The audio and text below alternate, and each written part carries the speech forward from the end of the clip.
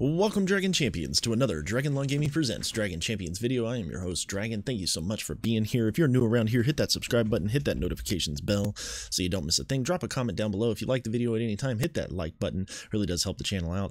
Really do appreciate all of you and your responses to the last couple of videos that I've made. But let's try to make this one pretty quick and short. But let's talk about the top 10 characters for the month of July in Dragon Champions, in my opinion. And we're going to start off right away with Adam.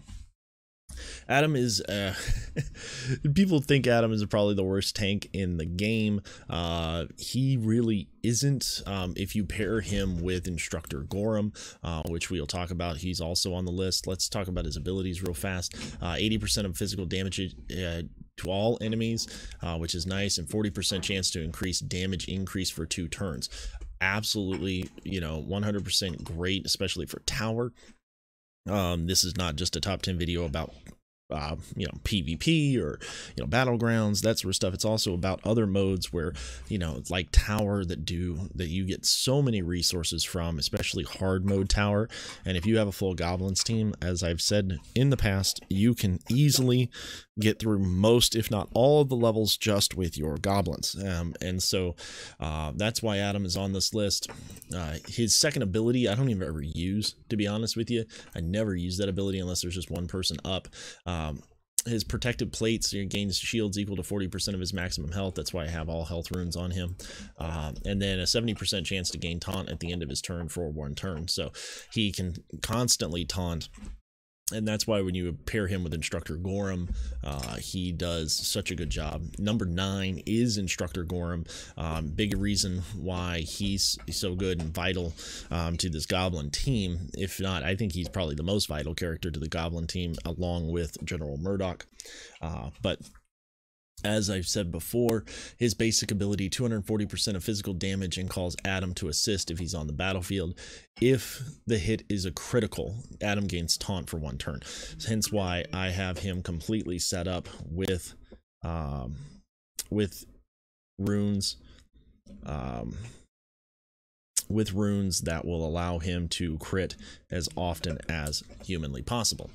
I think I've got his critical hit chance almost to 70%, which tells you, I mean, you have a 70% chance just a regular taunt every turn, and another almost 70% chance to, taunt on a basic. And of course, he's going to throw out his pigs, and he's going to assist under General Murdoch lead.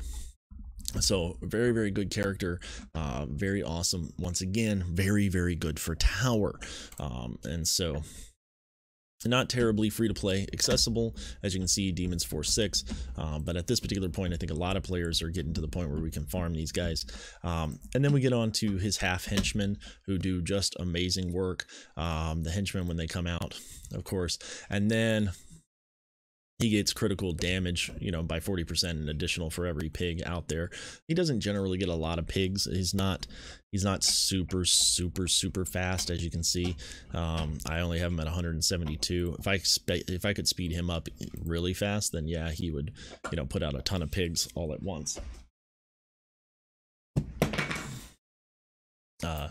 All right, so let's go on to the next goblin on the list, which is number 7 on our list today, Dr. Frank.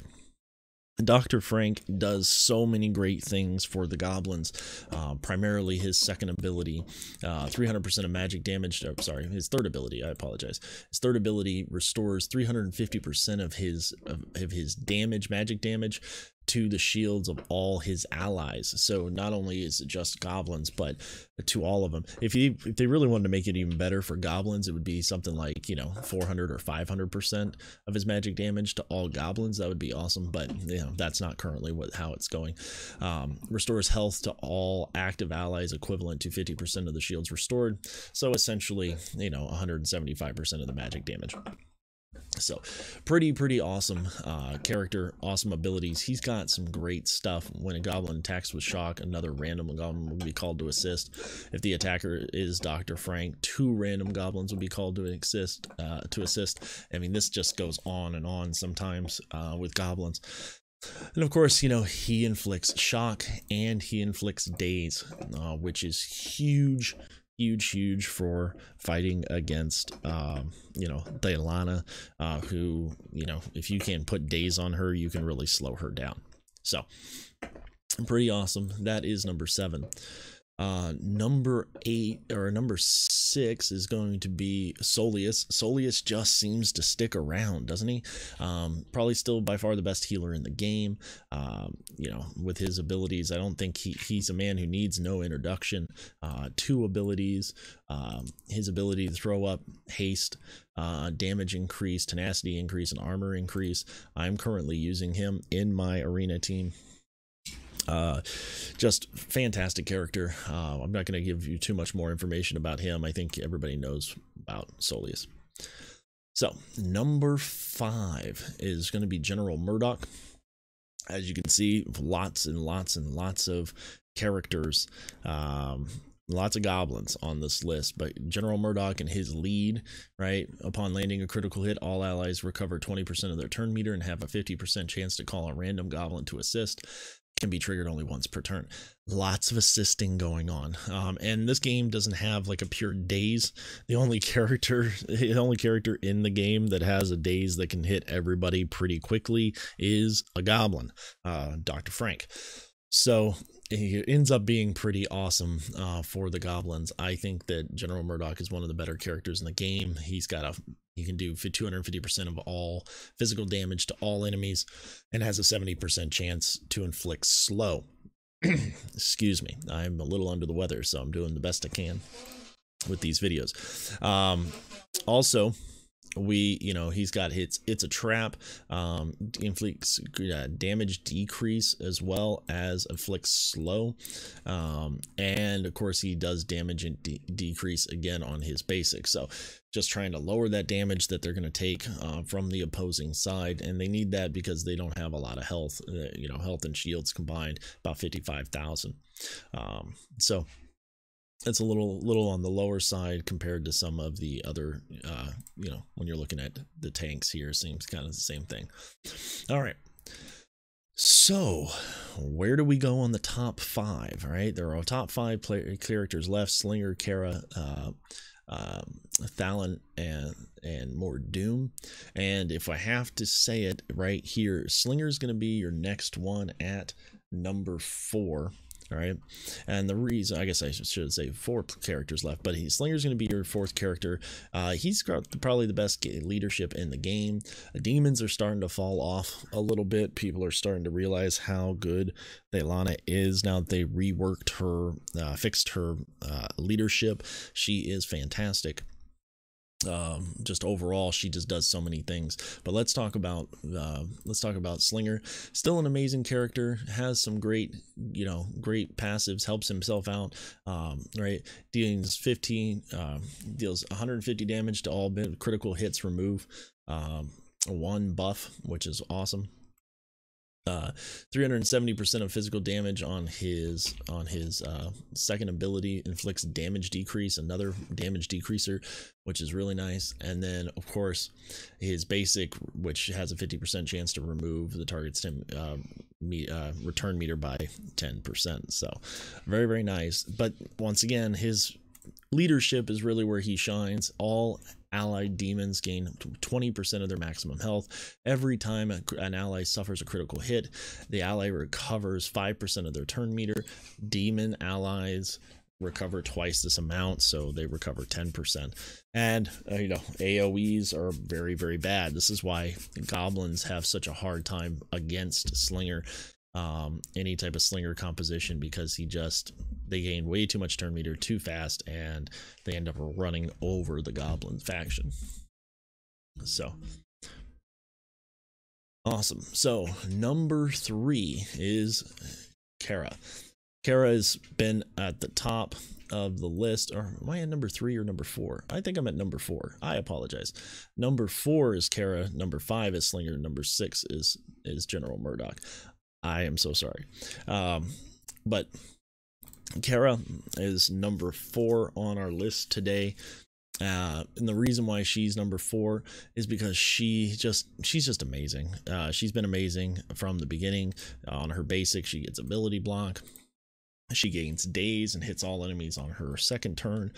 She invises and gives counterattack to all defenders. Excuse me. And restores 25% of turn meter to all allies.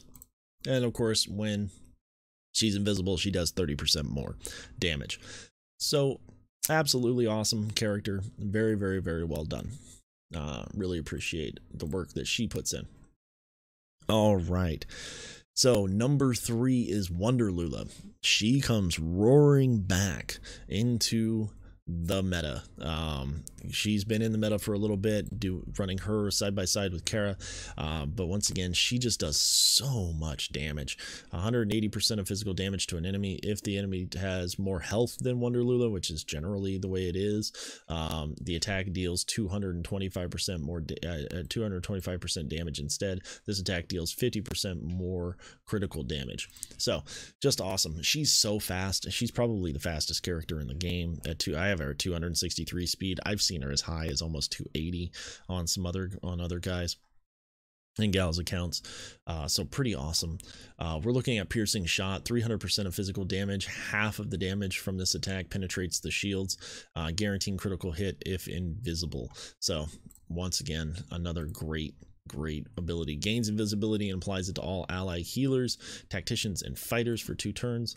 And then of course increases physical damage by 20% and an additional 7% for each living demon in the enemy's party. So she's just a a demon controlling, like if you're running the demon faction or a demon team or more Doom, the dog is gonna go ahead and bark now. That's awesome. That would be Aslan. He loves to bark at everything. But she just helps against the demons, especially against Mordoom. Speaking of Mordoom, great segue into him. Mordoom finally slides out of the top spot and into second place. What can you say about Mordoom? He's super fast. He's got Dispel on his basic. He puts out the little demon henchman. The demon henchman did get nerfed from 80% and 100%. To 50% of his shields and 80% of his damage. I think it was 50% of his shields. That was what got nerfed, and he's always had 80% of the damage. So not too bad. Not too bad at all for the nerf, but why he's dropped is just because Thelana is so good. But we'll talk about that here in a moment. Obviously, he does 280% of his magic damage, inflicts slow, armor increase, tenacity decrease, damage decrease, potency decrease, and ability block for 3 turns. And he almost is never resisted. So, I mean, just pretty awesome. The reason why he's never resisted is because he gains 10% tenacity and potency for each living demon in the party. So you put him in there with the demons and he does just amazing job. But the reason why he slid out of the top spot is because of this gal, Thelana. She is fantastic, and as you can see, I do not have her built for speed. I think that building her for speed is the wrong way to go. She's already super fast and gets lots of turn meter on her own, which we'll see here in a second. So I think having damage on her is the way to go. Look at that, 4,223 damage, which is certainly amazing. We look at her abilities. Her dirty trick is 250% of physical damage to the enemy and inflicts daze for 2 turns. It's pretty amazing. Her Shadow Strike ability deals 440% of physical damage to an enemy and inflicts healing block and applies buff immunity for 2 turns. Holy crap. Alright, let's go on to this one. This one's Blade Fury, deals 270% of physical damage to all enemies. If all enemies receive damage, inflict ability block on all of them for a turn. So that one's just pretty awesome. Debuffing an enemy increases the turn meter by 20% and an additional 4% for each debuffed allied this turn. So she's just going to gain turn meter by 20% and an additional 4% for each debuff applied. So she's just going to gain turn meter on her own. Now, her big one is in her leadership slot, right? Increases critical chance for L's by 30%, recovers 15% of turn meter upon landing a critical hit, and has a 50% chance to restore 1 turn of a random ability. This is where she really shines. As we've all seen, she can hit her third ability on the second turn if we get lucky, and then hit it again, and then possibly hit it again for a third time. I have seen it done. It's pretty crazy when it happens to you, and it's pretty awesome and amazing when you do it to your opponent. But this is why she's in the #1 slot. So that is my top 10 list. We do have one honorable mention that I would like to mention, and that would be Major Shot. This rounds out the whole Goblin team. He does so well with his blindness for 2 turns and healing a block for 2 turns. He's our honorable mention. He would probably be the 11th character, put in number 11. Sorry once again for messing up the order, but let's go ahead and talk again. Adam is number 10. Instructor Gorham is number 9. Dr. Frank is number 8. Number 7 would be Soleus. Number 6 would be General Murdoch. Number 5 would be Slinger. Number 4 would be Kara. Number 3 would be Wonderlula. Number 2 would be War Doom. And number 1, Thealana. Thank you so much once again for being here and taking time to watch one of my videos. If you are new around here, hit that subscribe button, hit that notifications bell, drop a comment down below. If you like the video at any time, hit that thumbs up button, and we will see you next time when gaming and the law intersect.